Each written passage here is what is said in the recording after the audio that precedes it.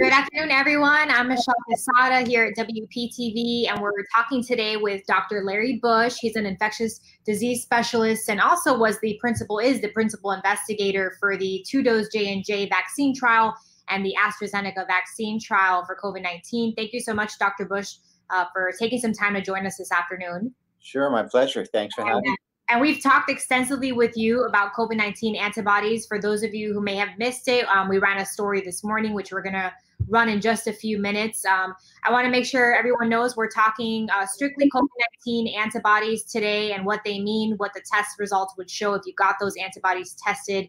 And we are more than happy to take your questions. We want to know what kind of questions you have about the antibodies. So we'll start off by running the story we aired this morning just to kind of set the scene and let people know, what we've reported so far.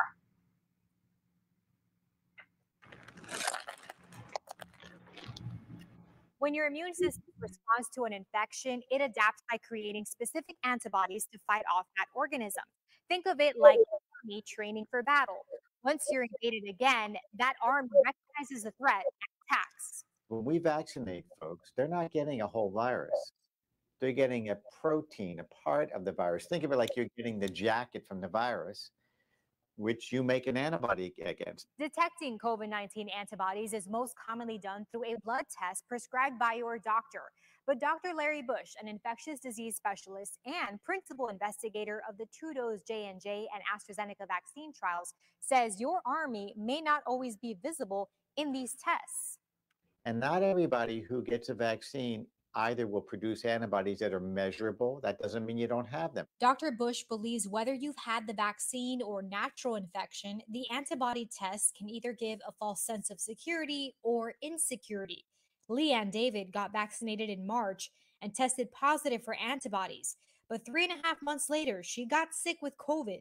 I think that when people hear the word mild, that it's kind of a misconception, like, oh, if you have the vaccine, that your symptoms will be mild. I think people think it's like it will be a cold or like it will be no big deal.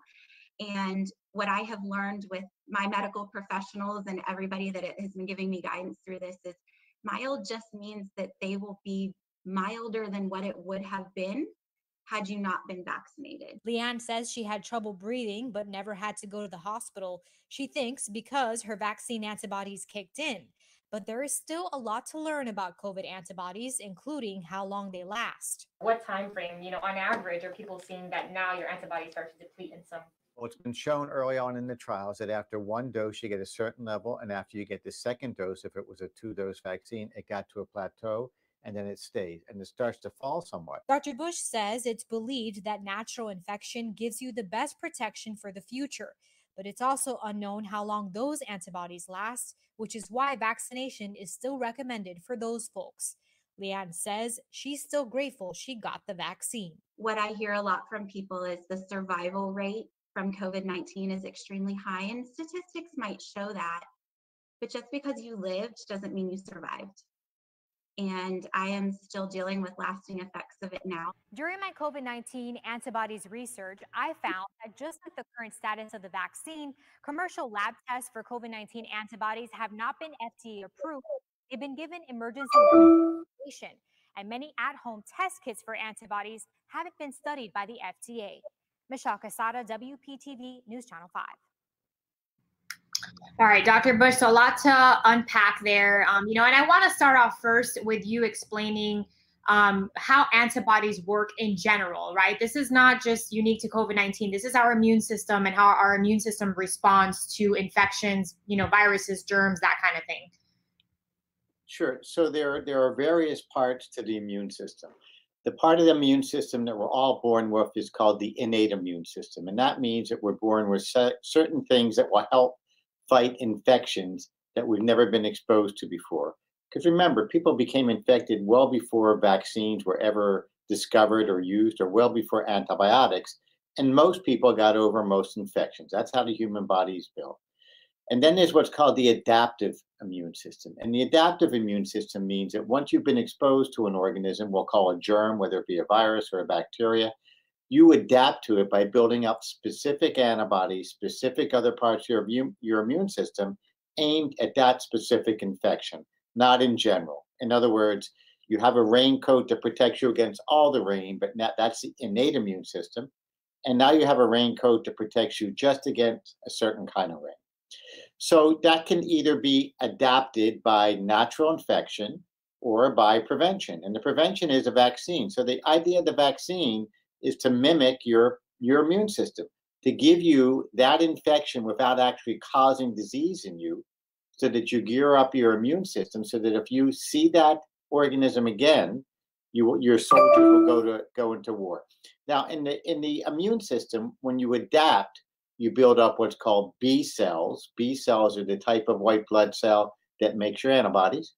You build up T cells, the one that we really measure in HIV patients, and you also build up other type of chemicals that may be helpful. So when we look at these antibody tests, we're just looking at the B cell response. We're not measuring the T cell response.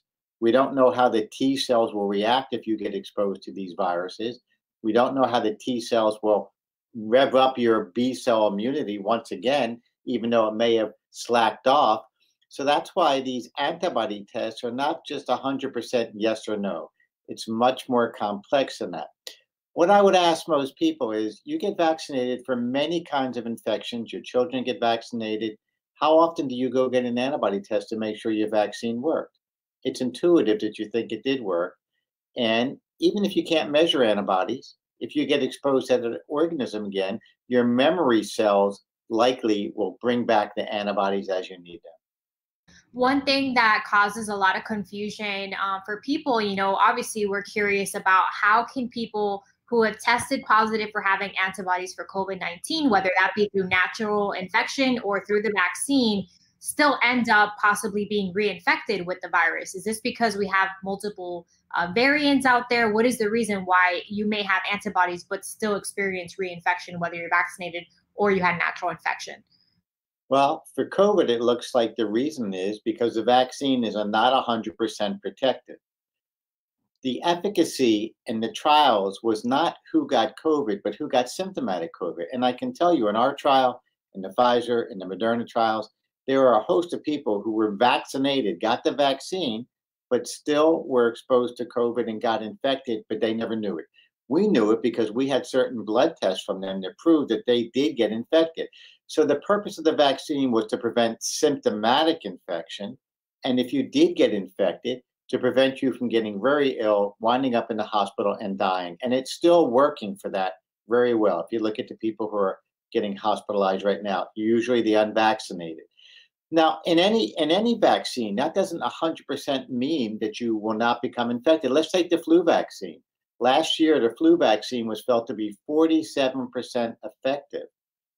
But that doesn't mean it wasn't beneficial. It means that you did get antibodies, and they may not have totally prevented you from being exposed or infected by the virus, whether it's COVID or the flu. But if you did get infected, you already had an army ready to fight it, as opposed to waiting to develop an army.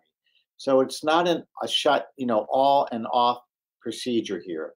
It's gradation. And the other thing to keep in mind is not everybody who gets vaccinated's immune system builds up the same effective army as somebody else. You may build up an army that just has a few soldiers and somebody else has a lot of soldiers. It's not one size fits all. We have an example of what the lab results, if you go to like a Quest or LabCorp commercial lab, what those lab results would show for antibodies. If Scott, you can pull them up, he's behind the scenes producing for us and bringing up this stuff. So I just want, Dr. Bush, if you can explain, what we're looking at here, what type of antibody is this, and in what cases would you get a positive result? So this is an IgG. That is a type of antibody. We have antibodies called IgG, IgM, IgA. The ones we're testing for are IgG. When you vaccinate somebody, they produce an IgG antibody around 2 weeks after they've received their first dose that is dependable against the spike protein. That is the only antibody that the vaccine will allow you to produce, the spike protein, and this is an IgG. Now, this test just tells you if you're positive or if you're negative. It doesn't tell you how high your level is. The second test, I think, that we're going to see here, and the other thing that you point out on the screen is that just like the vaccines are emergency use authorization, like you had said, So are the lab tests. These are not fully approved tests by the FDA. It's the same idea of the vaccine. They're being used under emergency use. This one right here is the same type of antibody. It's the IgG against the spike protein. But this one actually gives you a quantitation. That's what that semi-QN is, semi-quantitated. And what they told you is that the level of antibodies, and they don't tell you the exact what the level is, what the denominator is. The level of antibodies here is greater than 20.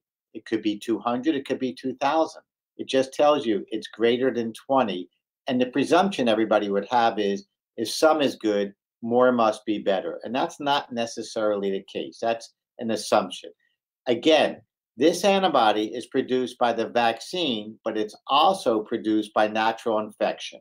So natural infection and the vaccine produce IgG spike antibodies. And this person has this either because they were infected or because they were vaccinated. To prove which it is, infection or vaccinated, you have to do a test against an antibody that would only be developed if you had natural infection, because that component is not in the vaccine. And I think that's the next one you're going to show here. Yeah, we have to scroll back up on that second. Right, the nuclear capsid. The nucleocapsid, SARS-CoV-2 nucleocapsid, I believe. Yeah, there it is. This one. So this one says IgG antibody against the nuclear capsid, negative. This is the same patient as the last thing we just looked at. Now, what's a nucleocapsid? That's another part of the virus that we build up antibodies to. But that part of the virus, that protein, is not in the vaccine. So the fact that this is negative, it means that the reason they have spike protein IgG antibodies is because they were vaccinated. If this was positive, the reason would be they have both is because they had COVID. They were infected. So this represents somebody who was not infected but got vaccinated. Just to break it down for our viewers. So if you got the vaccine and you haven't had a COVID-19 infection, you would not test positive for the nucleocapsid antibody because that can only come through infection. Exactly right. So, a lot of people are just wondering, what does this all mean? So, if I wanted to get my antibodies tested, my COVID-19 antibody tested, do I have to specify to my doctor which test I'm looking for because I might be negative for infection but positive for vaccine antibody? It's not necessarily recommended, but if you went to your doctor and said, I was vaccinated and I want an antibody test to see if I built up immunity, you would ask for that semi-quantitative IgG spike. You would not ask for a nuclear capsid because, as we just said, the nuclear capsid antibody test does not get produced from the vaccine. Christy had a good question. She's asking me about the vaccine and your antibodies. So what happens if you had natural infection? So you built up antibodies from your natural infection, but now you get the vaccine. What happens to your antibodies once you get the vaccine? The level of antibody goes up. But like I said, just because you have some and somebody else has more, it doesn't mean they're more protected. That's an intuitive thing. But the level of antibody goes up. So the recommendation still is that if you've had natural infection, that 90 days after you get over your infection, you should get the full vaccine. And the reason for that is because we haven't had enough time to follow the natural infection to know how long your immunity lasts. And we also don't know after vaccination how long your immunity lasts. We know that for vaccines like measles and German measles and chickenpox, but we don't know that for COVID. We do know that for tetanus. We get boosters for tetanus every 10 years to build up your immunity. We haven't had the time to learn that on COVID yet. So the recommendation is natural infection, go get a vaccine. And, Doctor, you've been the principal investigator for 2 of the local vaccine trials that we've had here. Can you talk a little bit about what you're seeing in those participants? I know that at least the Pfizer from last year, it's been more than a year now that trial has been going on. The trials that you were a part of, what are you seeing over time with these antibodies and the trial participants? So the trials go on for 2 years, and at least for the trials I'm involved, they've been going on for a year. And we continue to test people on a regular basis. It gets spread out, but they come in for examinations. They tell us how they're doing, and we draw their blood. And when we draw their blood, we're looking to see if they still have immunity, and that is lasting. Now, we are seeing people who we vaccinated that we know got vaccine who are getting COVID, but I can tell you they're all doing well and staying out of the hospital. I saw one just this morning. She got vaccinated, 2 vaccines. Her last one was in January. She went to a party where nobody was wearing a mask around last Saturday. She said there were about 60 people there. 5 days later, she started getting a sore throat, a little headache, and a little fever. She tested positive at an urgent care center. She came in today for what we call a sick patient visit. Saturday was her worst problem. She had fever, a little bit of a sore throat, and achiness. Today, she told me she felt extremely well. And the reason for that was because her vaccine worked. Her immune system went into play and she did get COVID, even though she got vaccinated, but she did well. Now, let's look at the opposite.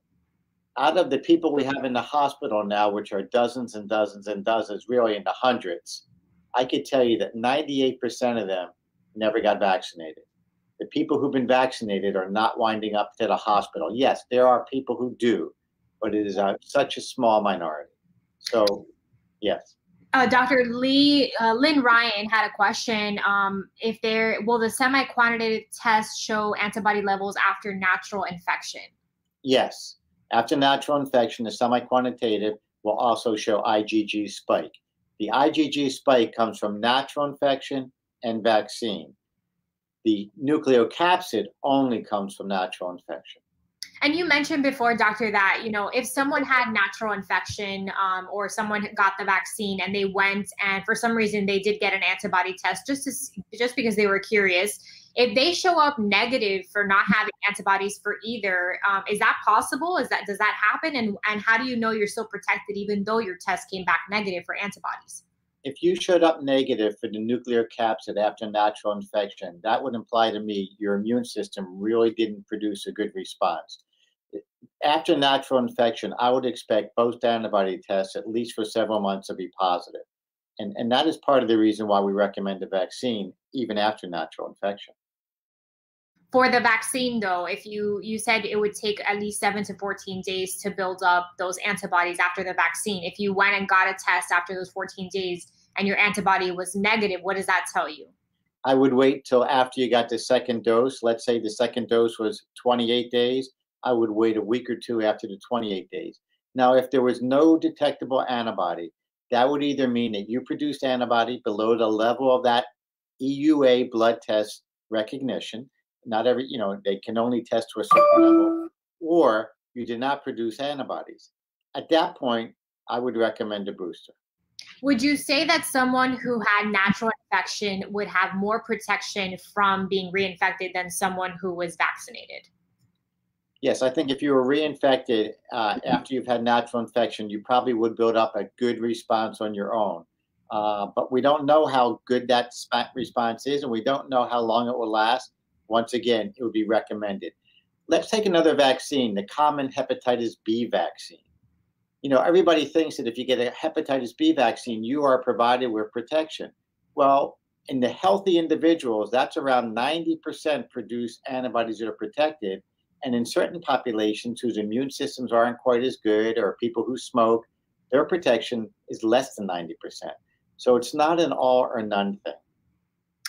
Another question too people have, and I know the CDC has recommended for some time that if you had natural infection and you're thinking about getting the vaccine, you should wait the 90 days after because it's believed you'll have antibodies for at least those 3 months. Has there been any new data to show that you can wait longer than the 90 days or that your antibodies start to deplete sooner than the 90 days? No, because the only way they can collect the data are the people in the trials. And when you look at it, the people in the trials make up a very small percent of who's been vaccinated in this country. For instance, in the Pfizer trial, there were around 39,000 people, half of whom received the vaccine and half got placebo. So you're only talking around 19,500 people who got vaccinated. And we know how long their antibodies last because they're continued to be tested. But the 169 million Americans who've been fully vaccinated, we don't know.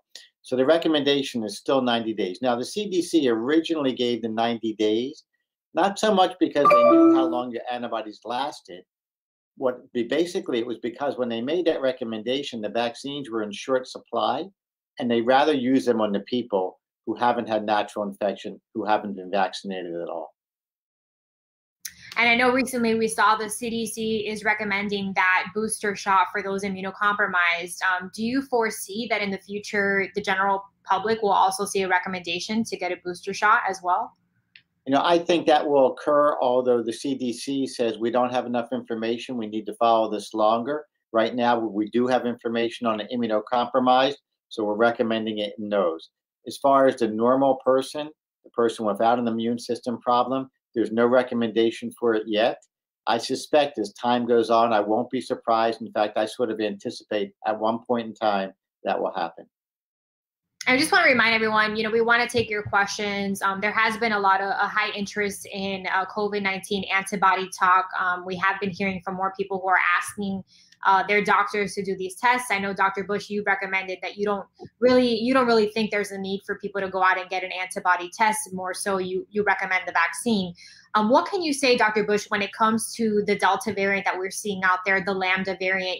How protective can we get with the antibodies we have so far from the vaccine or natural infection from these variants?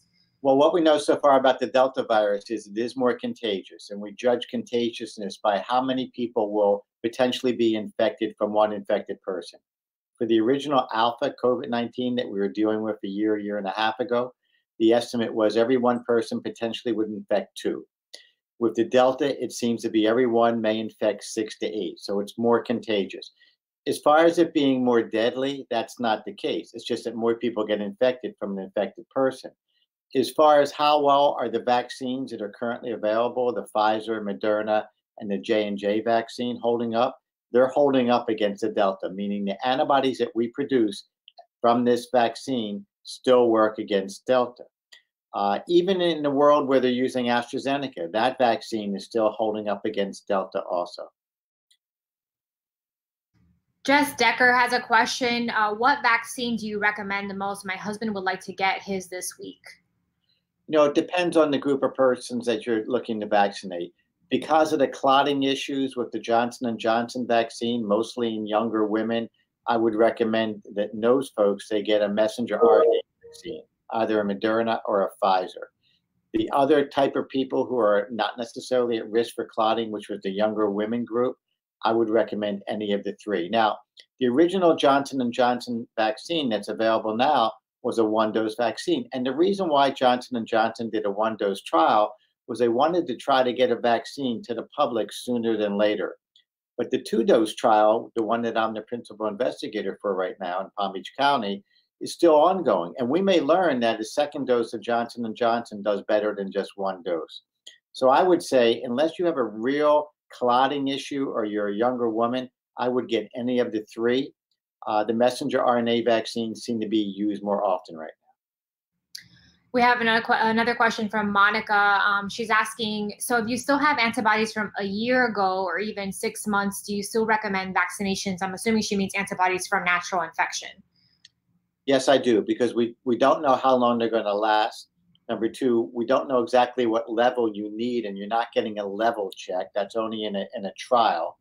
And number 3, it's been proven that people who get boosters, not after natural infection, or get vaccinated after natural infection, have a decreased chance of reinfection. And even though reinfection after natural infection is rare, it does occur to a lesser degree if they've been vaccinated. Dr. Bush, we had a lot of people asking questions yesterday. I did a brief Facebook Live just talking about this story that we aired today and how we're airing another version at 6 o'clock with more information. And a lot of people were telling me that they were able to make appointments at CVS to get an antibody test. And there have been a lot of at-home kits as well that people have been ordered. What can you tell us about the credibility, the validity of those? So there are many manufacturers making at-home kits, and they basically are finger stick kits that you would put on a little piece of plastic that will determine whether you have antibodies or you don't have antibodies. The problem with them is they're not as sensitive as the blood tests being used at the commercial labs, for instance, Quest or LabCorp, which are EUA approved. The overwhelming amount of those commercial tests that you can buy over the counter or wherever are not EUA approved. So how well they perform, meaning how sensitive they are. Sensitivity means the ability not to miss what's really there. How sensitive are they? How often do you see a false negative? And very few of them are EUA approved. There are a few that are approved, and those are probably the ones that the commercial pharmacies would be using. But they are not as sensitive as the EUA commercial test for various reasons. So if you really were in the realm that you wanted to get an antibody test, I would recommend going to your physician and having a regular commercial lab. Now, if those tests that you can get at the pharmacies, which are EUA approved but are finger stick tests, test positive, I would take that as a positive test. If they test negative, I would say it may not be sensitive enough to sense that your antibodies are there. So you're more than likely to get a false negative than a false positive with those types of tests. Correct. A false positive could occur because we normally are infected with 4 types of coronaviruses that cause the common cold, and they could potentially cross-react with these antibodies. And if the test tested positive, it's possible it's positive because you were exposed to a common cold coronavirus a few years ago. Interesting. And so Peggy George had a good question too. How long after you tested positive for antibodies should you be retested? You shouldn't. You should. Because what we do know is that your B cells produced antibody, and the scientific knowledge is that if you got exposed to that virus again, your B cells would rev up and produce antibodies again. So in other words, if you got the vaccine and let's say out of curiosity, you got an antibody test, you showed up that you were positive for antibodies.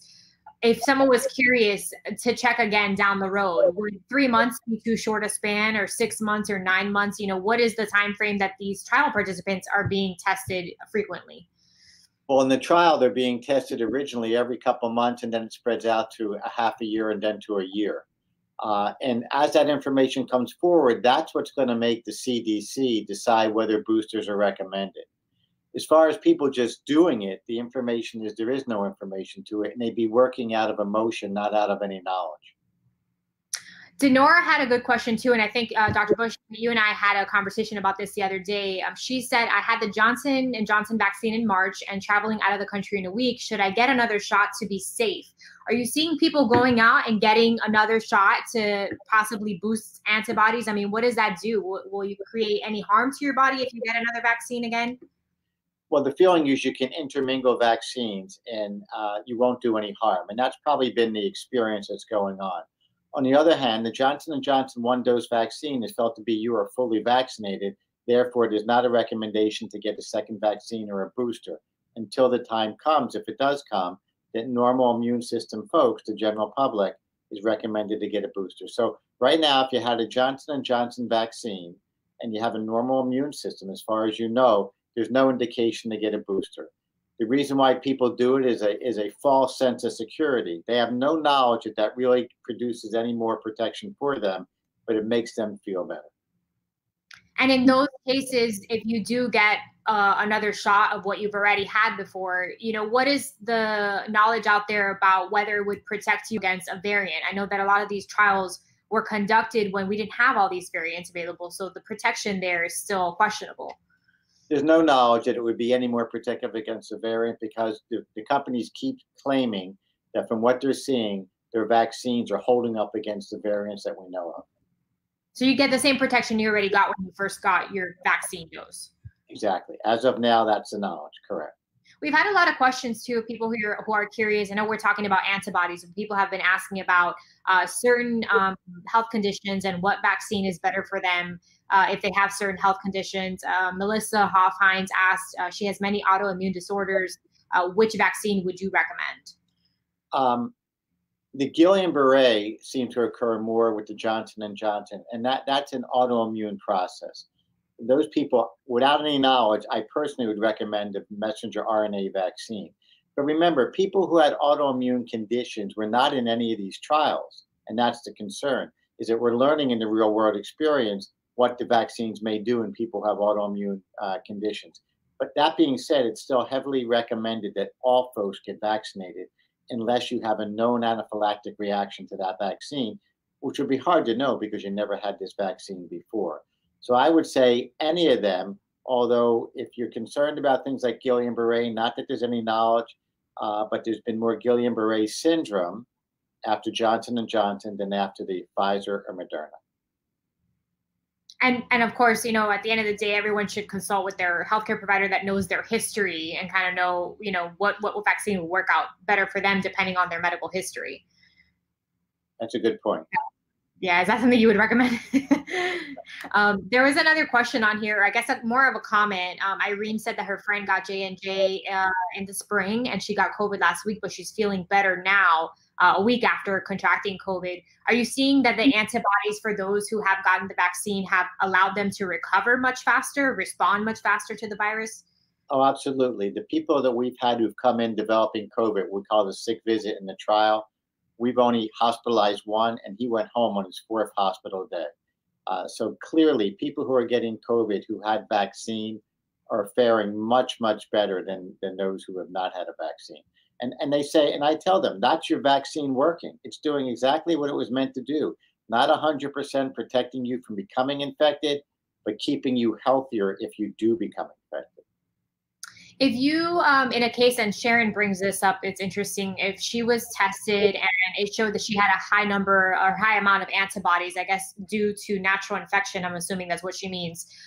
You know, would you still get a vaccine, or how much longer, I think she means, would you get a vaccine after that? If you're showing that you already have a high number of antibodies, should you wait a certain amount of time before getting the vaccine? No, the recommendation is still 90 days after that infection. So if 3 months have gone by, I would go get the full dose of vaccine, either 1 Johnson & Johnson or 2 of the Pfizer Modernas. And Melisha's asking, I think what we can all agree is the $1 million question: how long is the vaccine good for, right? I mean, this is what we're studying still in these trials. Well, we're studying how long the immunity lasts, but we're also studying to see if we start getting variants that the vaccines do not hold up against. And if that's the case, think of it like a yearly flu vaccine. We will get a different coronavirus vaccine, just like we get a different flu vaccine every year. That's not a bad thing. That's an advancement in science. I think that's a good thing to know that. Yeah, you brought up an interesting point the other day too, Dr. Bush, you know, that a lot of people were questioning, you know, why things change in the recommendations, why things change in the science. And you mentioned that we're all learning this as we go along. You know, what is the sentiment in the medical community? Because I imagine you get patients calling you, well, you told me this 3 months ago or 6 months ago, this was a recommendation, and now it's this. Well, what I tell people, and I just got asked by a doctor coming in here right now on the way out, he asked me similar questions, and he said, it's also confusing. It's confusing because 1 and 1 is not 2 here. This is not hard fought science. We're learning, you know, how long do these vaccines last? What are the long-term side effects, if any, of the vaccines?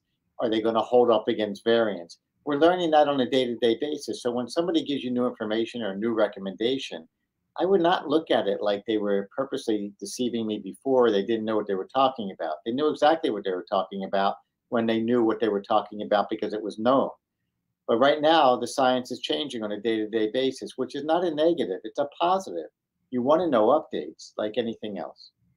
And just an example of that, I remember when the vaccines were first starting to become available to the general public, it was the recommendation not to mix the vaccines, right? If you got the 1 dose Pfizer, get the 2nd dose Pfizer, and vice versa, Moderna. Now you're saying that people have been intermingling vaccines. And because that's been looked at in Europe, they've been doing that for a long time. They would give 1 dose with one, and then they'd give you a 2nd dose with the concept that different type of vaccines would help boost the immunity better. We don't really know if that's the case, but we do know it's not harmful. So that's good news, because you may not get access to the same vaccine you had before as easily. So getting a different one is not necessarily harmful, and it seems to be as effective. Samantha has a really good question. How can the vaccine create herd immunity if it isn't blocking transmission? Well, because it prevents infection. It still prevents infection. If you think about it, there have been 169 million Americans fully vaccinated. And to the best of our knowledge, there have only been around 160 to 175,000 breakthrough infections.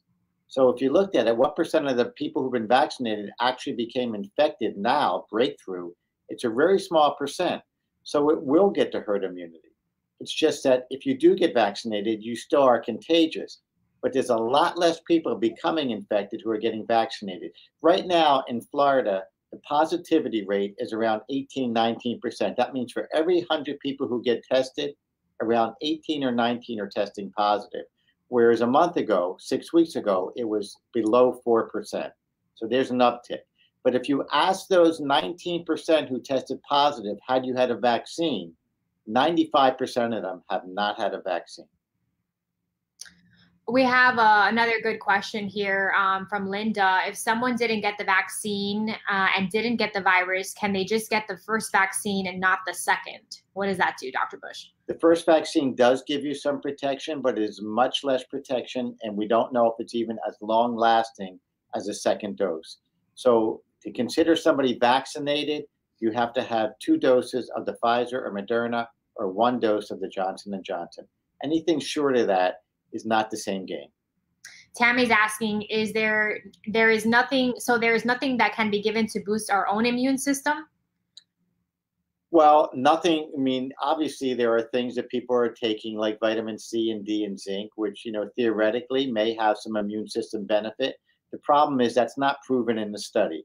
That doesn't mean you should or shouldn't do it. It means, can you show me documentation that that's beneficial? And the answer is no, I can't.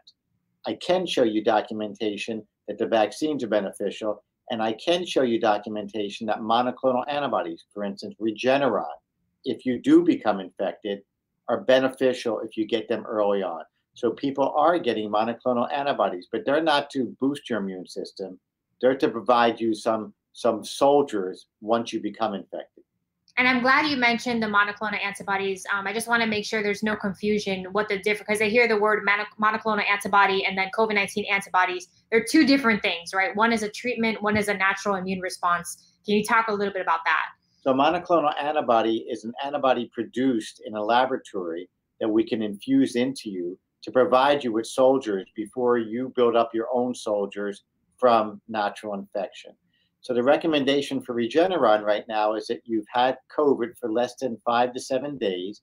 You have mild to moderate symptoms, meaning you do not have to be hospitalized, and you have a condition. The condition be anything from being over 60 to having a chronic medical condition like diabetes or hypertension or heart or kidney disease to being overweight. And if you do test positive for COVID and you're symptomatic and you're one of those folks, you can go to one of the various emergency rooms in Palm Beach County and get Regeneron monoclonal antibodies, which have been proven to prevent you from getting very ill and winding up in the hospital. And this is a treatment that can only be given if you've had mild to moderate, like not if you are very severely ill. At that point, the monoclonal antibodies will not help. Correct. Right now, the monoclonal antibodies haven't been proven in the severely to very ill folk who have to be admitted. So it's only people who are not being admitted, who have mild to moderate illness, who have had recent diagnosis, and have an underlying condition, anything from age over 60 to a significant weight, and it's not very significant, believe it or not, or a chronic medical condition. Doctor, how can someone access that kind of treatment right now? I know the governor had just signed off on having mobile therapy around the state. What does someone have to do to find out where they can get this treatment? They can call any of the local hospital emergency rooms to see if they're providing it, and the majority of them are. And I think sooner than later, you're going to be seeing it in outpatient centers and maybe even urgent cares, because it's an intravenous and it's a 1-hour infusion and you go home.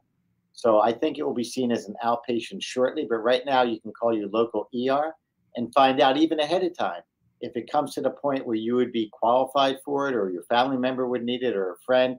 Do they provide it? And most of the emergency rooms are doing that.